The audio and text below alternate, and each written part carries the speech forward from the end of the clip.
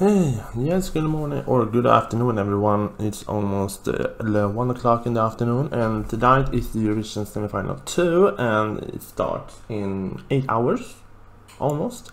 And yeah, this list is to almost predict which 10 countries that would qualify, and yeah, see if I was right. Last time I had 7 out of 10 right, so maybe I got more rights.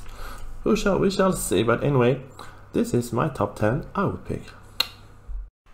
Yep, let's talk about my final 10 pick for this semi-final 2. I mean, the first 6 I included was pretty easy. Then when it came down to 8, I was like, but then when it was number 9, I was like, yeah, I have my top 9. But then when I was going to pick number 10, I was like, I threw in a surprise here because maybe not. Maybe I get 10 out of 9 rights, but 9 out of the 10 rights. But anyway, let's see my pick for the top 10. An obvious choice for the first start is Semifinal. I love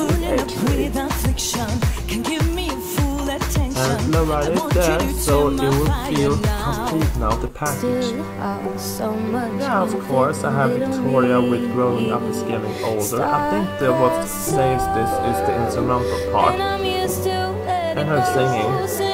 The lyrics are too depressing. And of course some hard rock, Hallelujah from Dark Side Channel, Planet Channel, the Dark Side. There's a part of me that is a little sad that Teflon Brothers and Pandora and I Love You is not here, because I would love to see how they would do the stage show. Imagine if they took the UFO and just expanded it, make it bigger, or even have it floating in the air. Oh god, I would be so terrified. But anyway, let's see more. Of course, you have to include some queens. Stefania with Last Dance is a fan favorite. The question is, can she win? Maybe she can. Oh, I don't know the status about Iceland. Hopefully they are okay, but we will see if we see the exclusive clips, the rehearsal or the live performance tonight.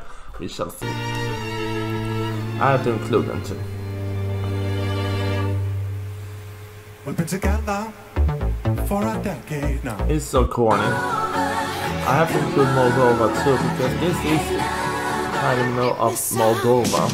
Natalia Gorgorienko. But the thing is that I wish they did a different background wall. And of course I have to include some Lade Sammanstad from Portugal. Black Mamba. This is my pick. I think this deserves to qualify, because the love I've seen for Portugal this year is obvious. And of course Switzerland. Asian Tears with The Universe.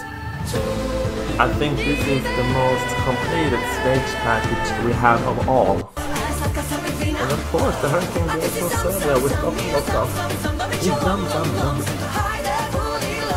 I have to say, when you hear the chorus, zam zam zam nam nam nam nam, it feels like a childish, it feels like a Swedish lullaby. We have zam zam zam something. Zum zum zum zum zum zum zum zum zum aram zum zum aram zum zum ram zum zum.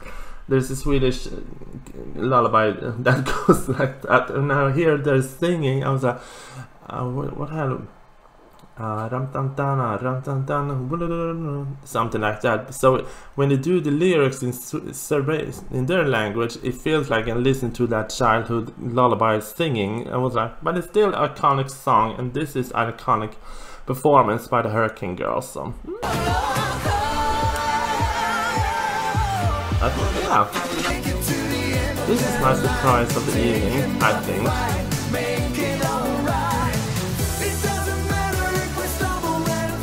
I have to say, I included this as the surprise of the evening because I don't know, I don't think we should expect Poland not to qualify, or maybe qualify, but if you have any other pick for the top 10 position for the final 10, let me know. But I don't know, we have seen surprises this year, because Croatia, Romania is out, and Belgium, Norway, Sweden took the semi-final places. I didn't expect that.